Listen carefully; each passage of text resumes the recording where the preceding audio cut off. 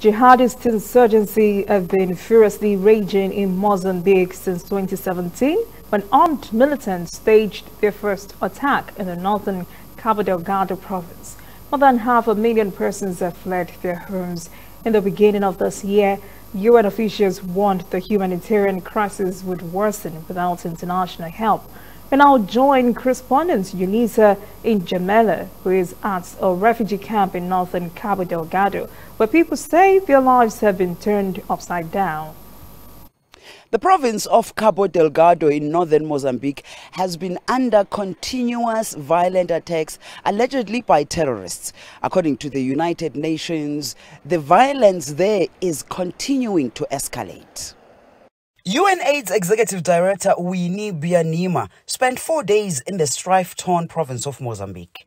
She was on a mission to assess the plight of displaced people and host communities in the conflict-affected Cabo Delgado province. Many services are now weakened by attention now being given to a humanitarian crisis. Over 750,000 people have been displaced. That is a huge crisis. So first, there is that situation that needs attention.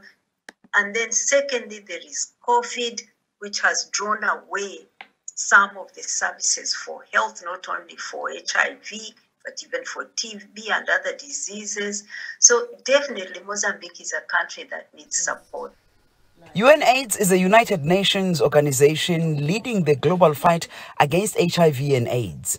The executive director warned that if not brought under control, the humanitarian concerns are likely to impact on neighboring countries. It's not just a problem in Mozambique. Many countries are also facing these kinds of attacks, especially as they try to develop their natural resources. The United Nations continues to be on the ground assisting with humanitarian needs. The United Nations has mobilized food for those who are displaced. We are also on various fronts supporting with medicines, with water and sanitation and so on. But ultimately the solution lies in ending the conflict and people being able to return to their homes, to their farms, to live their lives in peace.